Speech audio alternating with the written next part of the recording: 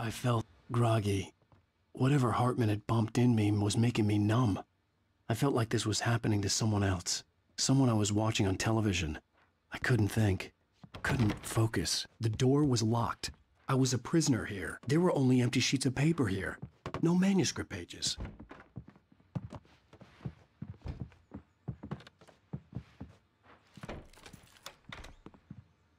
Good evening, Alan. Are we feeling better now? Feeling calm? Yeah. I see you brought your pet gorilla with you. So sure, I'm calm. I get the message. Loud and clear. Quite right. That's the spirit. You're being very brave, Alan. I understand you're confused.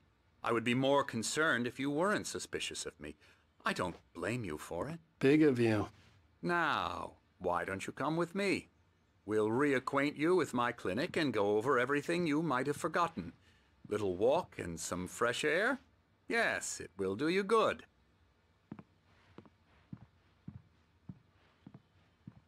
This corridor is for patients. Most of them aren't here right now. Jack took them out for a fishing trip, except for the ones who are particularly vulnerable, of course.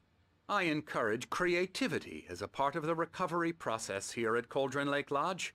I specialize in treating artists. I bet you do. Splendid, Alan.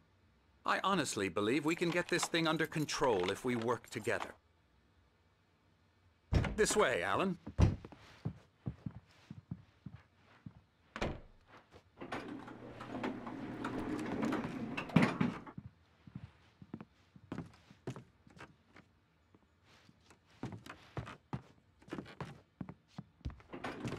Now, Alan, from past experience with you, I know I need to get right into the heart of the matter as quickly as I can after an episode. So I'm just going to say this. Alice is dead. No. You're in a very vulnerable state until you understand and accept this. Alice drowned, and you couldn't face that. You're suffering from hallucinations, paranoid delusions, unusual thinking, an obsession about light and darkness, a feeling that everything revolves around you, your thoughts and dreams. Your mind has constructed an elaborate fantasy scenario in which your writings are affecting reality. She has been kidnapped and supernatural forces of darkness are trying to stop you. We go this way, Alan. I wasn't ready for another shot, so I went along with it. He had to be lying. But under the influence of the drug he had given me, I had to fight not to believe his words. It's all in your head. You've been making it up. Apart from the tragic accident with your wife, no one has been killed. Your delusions are just a manifestation of your subconscious mind trying to protect you from the too painful truth. Unless we fight the fantasy, it will return. I know the instinct is to resist me, but think about it. Doesn't this make far more sense than the insane supernatural conspiracy you have concocted in your mind? You're a skeptic by nature, Alan. We both know this. Everything can be explained logically.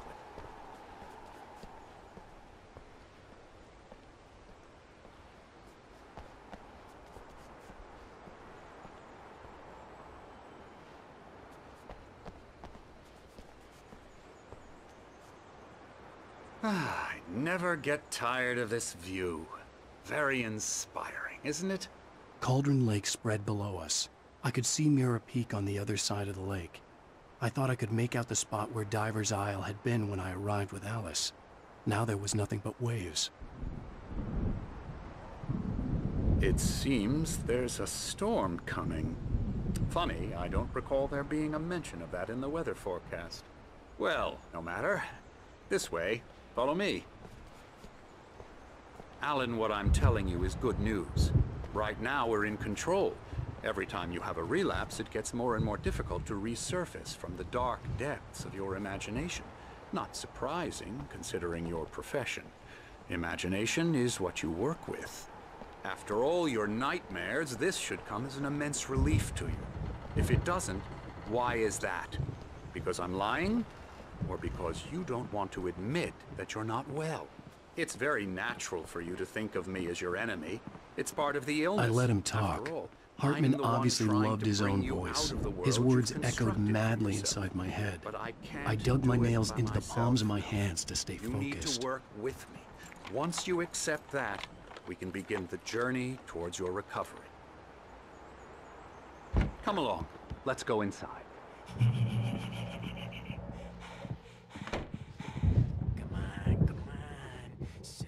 Here's the entrance to the office wing. That's for staff only. Come on. Scary bad. Yeah, bad scary.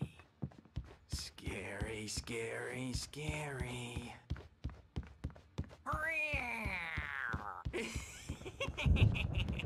Emerson.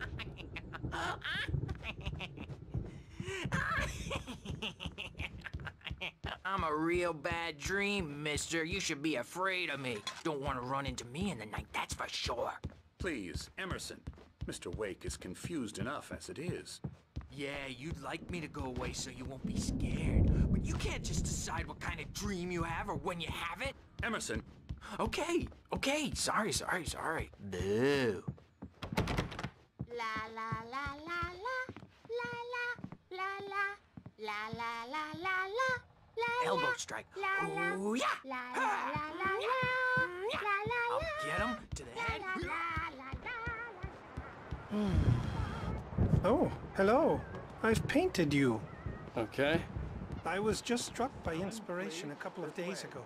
Dr. Hartman wanted me to paint landscapes, and that's what I was doing. But now I've been doing these things, a lot of them. The images just keep coming. Dr. Hartman likes them. He has them in his office. Come, Alan. This way. Now. You might have noticed the typewriter in your room. You've been writing as a part of the therapy. As soon as you feel up to it, you should continue.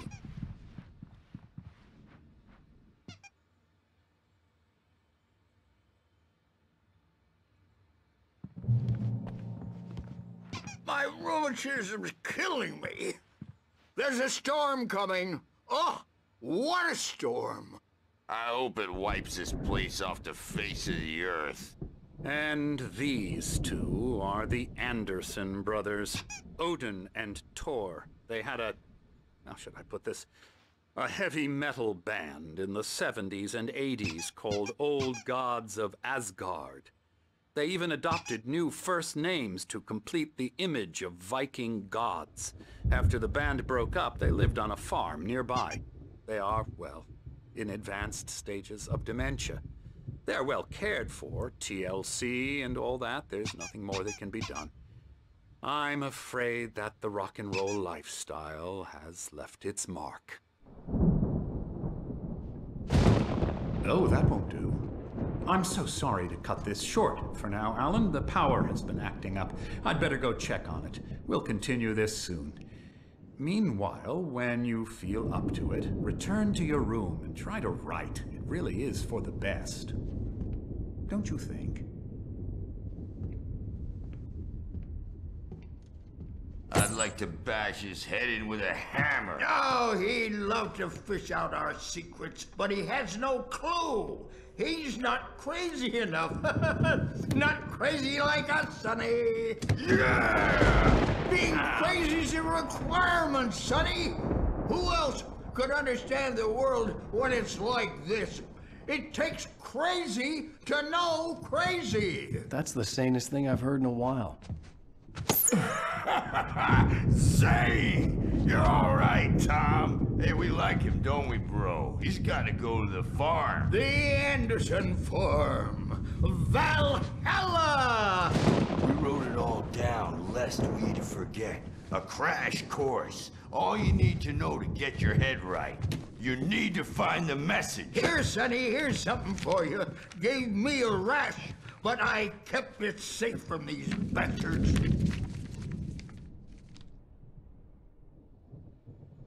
My head was clearing up, or according to Hartman, I was sinking back into the fantasy. I was convinced he was lying to me about everything. Crazy or not, the Andersons made more sense.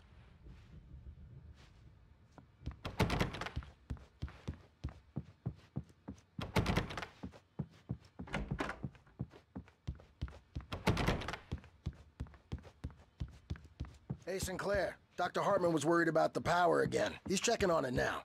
Yeah, good The thing he's doors not were locked. overreacting or anything. Hartman and the nurses would have Well, he's keys, the boss. but there was no I way may to need get a my hand hands here on later them. on, Birch. The storm's bound to make you-know-who jumpy. You know how they get. Gotcha. Doc's got me looking after Something's Wade, wrong. but holler if they get I'm not too rowdy. myself. I'll do It's that, hard to Birch. think that there's a shadow inside my head.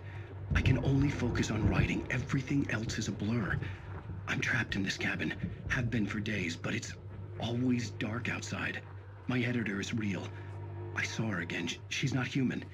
It's not human. A dark presence is wearing the old woman's face. She was covered in clinging shadows. There's a hole in her chest where her heart should be. I think I've made a horrible mistake. I don't think I'm any closer to saving Alice. It's been lying to me, using me to get the story it wants, and the story will come true.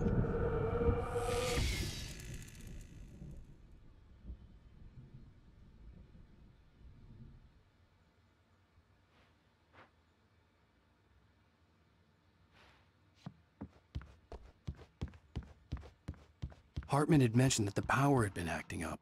Maybe that was the reason for the generator and the work light on the balcony. The generator hadn't been activated, and there was no key.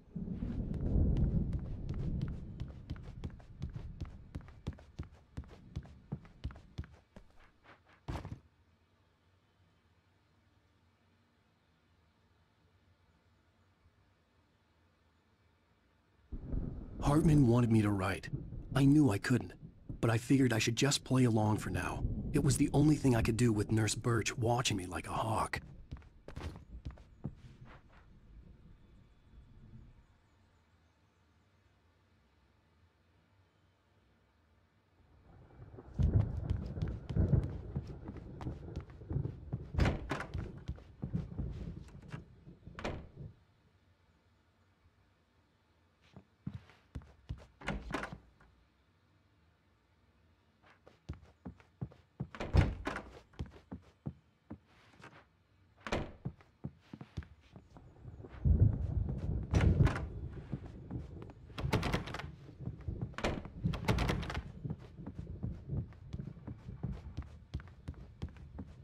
The white glare of the blank page in front of me hurt my eyes. My hands began to shake uncontrollably. Everybody, calm down. Put that down. Bert, I need help. Hey, Wake, you stay here. I'm gonna go see what's up. You just keep doing what you're doing. Be cool, okay?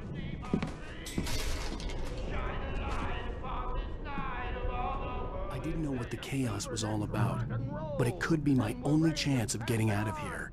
Where the hell did he get a damn hammer? I don't know. Here's a friendly poke from Mjolnir, wench. Oh, afraid of the crazy brothers, are ya? Not so weak now, are we? Sinclair looked bad. That wasn't a love tap. The crazy old fart hit her hard. If she was one of Hartman's goons, she had it coming. I could get the key to the office wing from Sinclair. The backstage I is had to get all to Hartman's yours, office. Tom. He had taken Seize all your my manuscript destiny. pages. That's where he'd been keeping them. Come out and face the music, Birch. It's time to pay the piper. Maybe you could come out and beat our adult diapered asses for it, since you're so tough, Birch. The markings on the tape said they were recordings Hartman Now, had Mrs. made of Wake, the sessions with his Can you patients. tell me about Alice? I saw Alice's name on one of them. For a moment, I couldn't breathe right. The parties, he's so angry all the time. He's getting violent. Do you mean with you? No, not with me. No, never. Sometimes I almost wish Alan would take a swing at me, because at least that'd lead to a conversation he couldn't just march out of. But no. Alan doesn't really sleep. And the work, well, he's not writing at all. He sits there for hours and just gets more and more frustrated. Hartman, do you hear me? I'm gonna sue your crazy quack ass to shreds!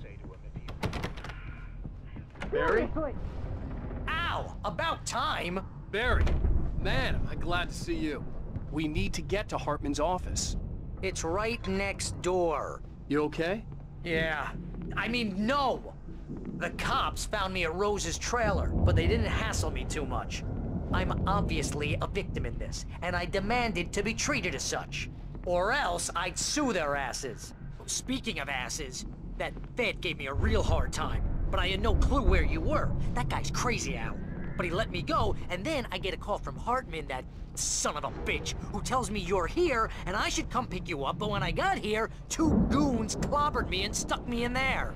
What's with the cutout? I stole it from the diner to piss off Rose after what she did to us. That'll teach her. Yeah, that's a harsh punishment. Come on, pal, we gotta get going.